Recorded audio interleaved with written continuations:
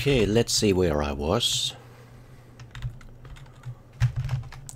I have the narration file right here. So I represent the password.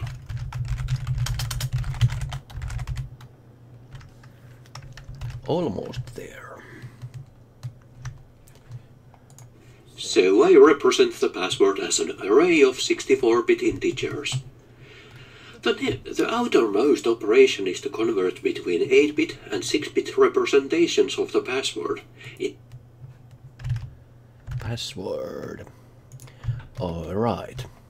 And pause here. Edit, insert.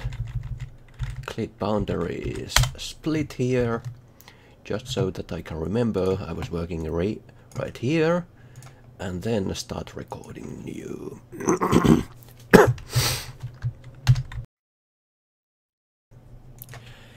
Here is how the conversion works. First, the symbols correspond to some particular numbers in range 0 to 63. Then groups of 4 characters are packed into 3 bytes as indicated by the diagram. And it continues right here, right? Here is how the conversion works. First, the symbols correspond to some particular numbers in range 0 to 63. Then groups of 4 characters are packed into 3 bytes as indicated by the diagram. Just continue from there. In encoding, this just means... Let me see how it was changed. In encoding and in decoding. The password character set is defined here, and to convert numbers into characters, I just index the string. Let me check again. In encoding, this just means pushing 6 bits in from the right. I was having so much Coding, hiccups. I pop the same bits. In decoding, I pop the same. In decoding, I pop the same 6 bits out from the left side. And here, split, or actually I don't... Yeah, I could make a split here. Split. The password character set is defined here, and to convert numbers into characters, I just index the string. And Alright. to convert numbers into characters, I just index the string, and the opposite operation, character into number, is managed by the find method of the string view. Excellent. To do unrecorded. 16, which is stored Hold on. by the find method of the string view. Excellent. And here comes another split. Assuming Audacity doesn't crash here, which it did.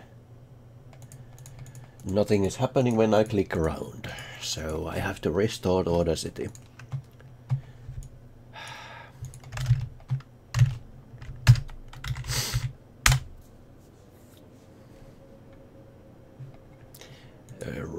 Recover. Yeah. So 15, 30, like here. String view. Excellent. String view. And then make a split here. And start recording new stuff.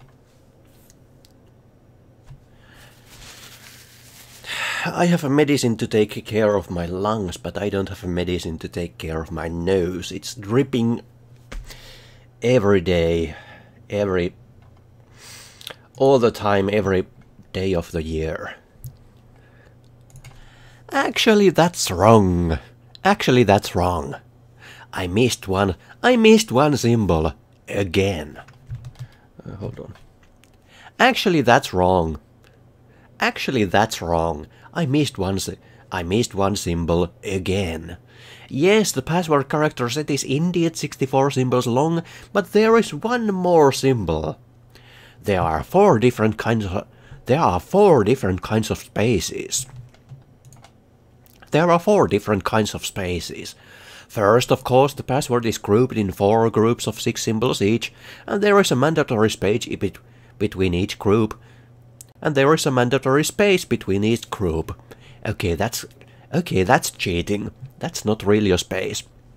But if you press the B button, you can skip over some slot and leave it empty. This is kind of inconvenient since you can only skip backwards, not forwards. In any case, this is a valid password.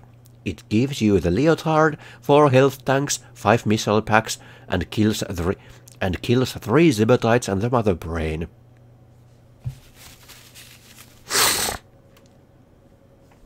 The slots that you skip over are actually zeros, and you can just input a 0 instead. This is the same password essentially. However, if you navigate to the bottom right corner and press A to actually input a space, the password is no longer valid.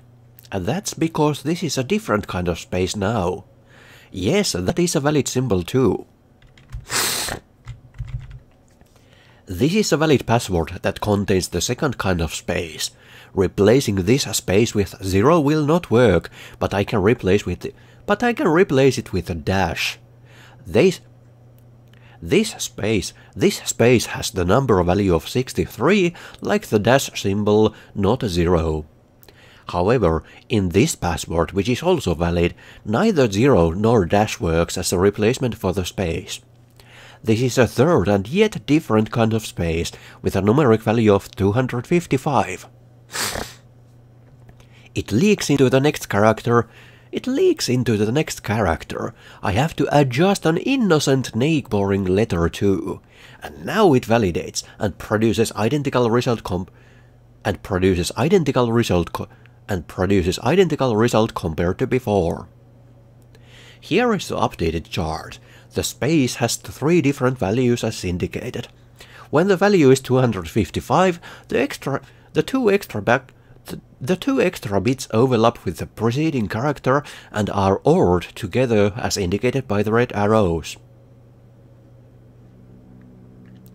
And this has to be accounted for in the password decoder, of course. I do not account for skipped slots because it is difficult to think how to write them other than as verbatim zeros.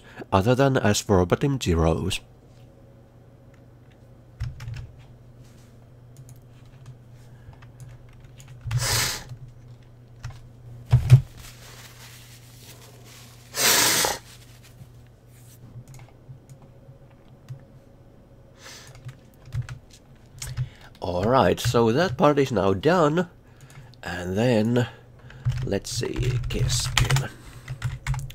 Oh yes, here we go. Kinda goes, meh, who cares? Produce is done for the upper half. And expressive.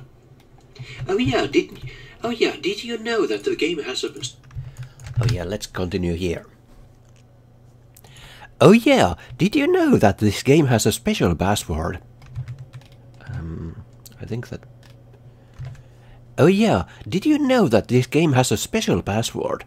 That's right, if you enter this password, not a password 00000-Bisqwit, you will get a secret game mode. This game mode starts like the normal game, but on every frame that is 50 or 60 times in a second, 3 things will happen. Samus is given all power-ups. She is given 5 missiles. Her health 10th digit is set to 3. And you can see how it works. My default weapon is now the ice beam, and I have an infinite supply of missiles, and Samus can take any amount of hits from enemies, but the health will never go below 30.